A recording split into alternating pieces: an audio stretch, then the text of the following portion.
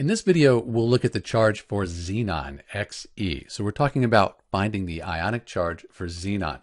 So we have the periodic table here with the general trend for ionic charge. These are the charges we'd have when these elements form ionic bonds.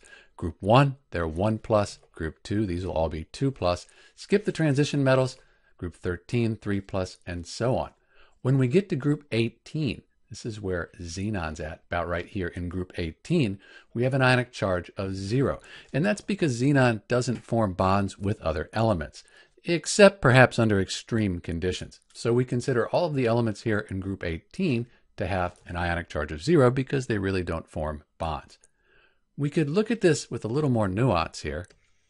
And we can see that we have our group 1 and 2, we skip the transition metals, but there are some other ones we don't really think about ionic charge with. So this is the general pattern, but here again, xenon, that's in group 18, so the ionic charge is 0 because it doesn't really form bonds with other elements.